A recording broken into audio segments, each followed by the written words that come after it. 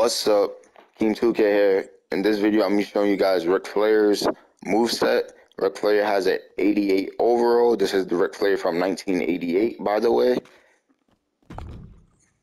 Let's get into it. Going into signatures inside the ring, you got the Texas Power Driver. This move is now considered banned in WWE right now because the amount of injuries that happen. Second signature is the sleeper hold. Ringside, same thing again, Texas Power Driver.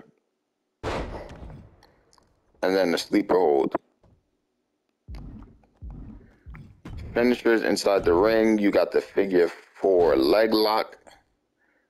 This is the first one. The fast animation. Then you got the figure 4 leg lock on the ground.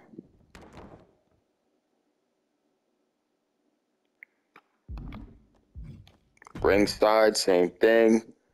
In front of the opponent, figure 4 leg lock. Then you got the figure 4 leg lock while the opponent is on the floor already.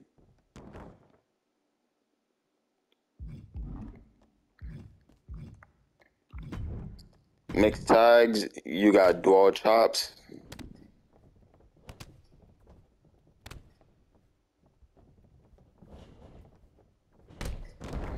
Dual suplexes.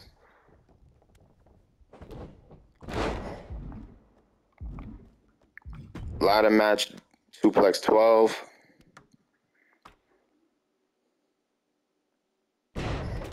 Net breaker 11.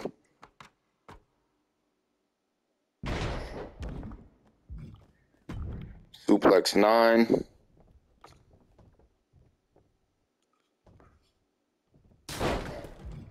Power slam 9.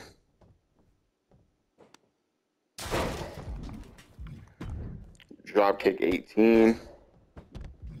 Clothesline 20. Clothesline 19. Then you got a shoulder block 2. No 2-on-1 finishers, no catching finishers. Oklahoma Slam 2, another default finisher for most of these guys for the ledge. Suplex 13 is the Hell in a Cell finisher. Then you got the Sit Out Power Driver 3 for the announce table finisher. There you guys have it. That is Ric Flair signature and finisher moveset. The Nature Boy. Woo! Ric Flair. If this was helpful, please leave a like down below. Also, share this video with your friends. Comment on which one else you would want me to do. And subscribe for more WWE content. I appreciate it, guys. I appreciate the love. Team 2K, I'm out.